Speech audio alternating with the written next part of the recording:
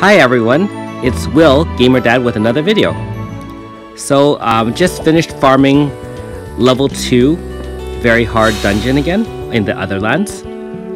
And I believe I have enough to craft the Crescent Shadow Katana for Azami. I'm pretty excited about this because any upgrade makes it a little bit easier for the Otherlands dungeon. And being that Azami is one that I use very often, both for her 3x XL attack as well as for her Valor chant, is great. So here we go. We're about to buy this right now. Got the money. And right there, I bought it and equipped it on Azami.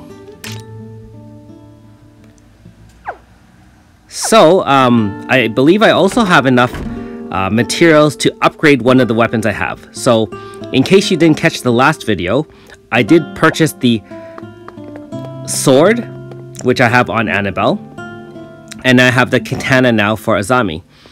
And I'm going to opt to upgrade Azami's katana, being that it boosts speed and attack when her HP is low, as opposed to the Delos Xiphos, which reduces MP cost. So you can see I'm upgrading right now.